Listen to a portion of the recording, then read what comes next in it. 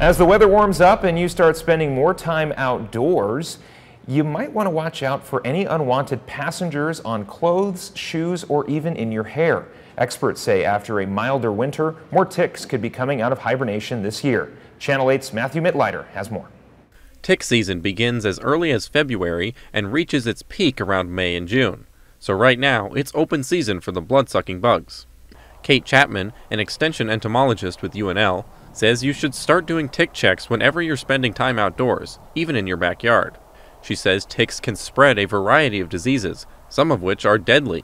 Here in Nebraska, we do see cases of Rocky Mountain spotted fever, tularemia, anaplasmosis, even alpha-gal syndrome, which makes you allergic to red meat.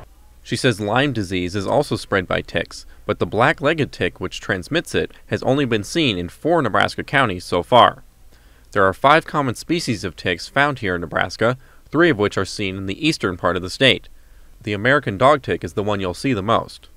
Chapman says they can be found just about anywhere outside, usually latching on to any clothing or soft material that brushes against plants. Ticks tend to spend more time in kind of the tall grass. Some ticks like the shaded areas, other ticks like the sunny areas. Really the best thing you can do is after you spend time outdoors in this tick habitat is to check yourself as soon as you get home. When checking for ticks, start with your legs and feet as they'll often come from the ground up.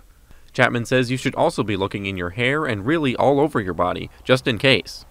Ticks have saliva that kind of causes a numbing feeling, so a lot of people don't realize that the ticks are on them or feeding on them. And ticks, especially this time of year, can be really small, so a lot of times they go unnoticed. She recommends using bug spray with DEET and wearing long sleeves or pants if you're walking through tall grasses.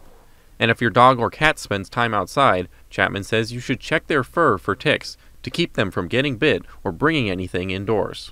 If you do find a tick attached to you or your pet's skin, you can remove it with tweezers or tools by grabbing the head and mouth area and pulling it out.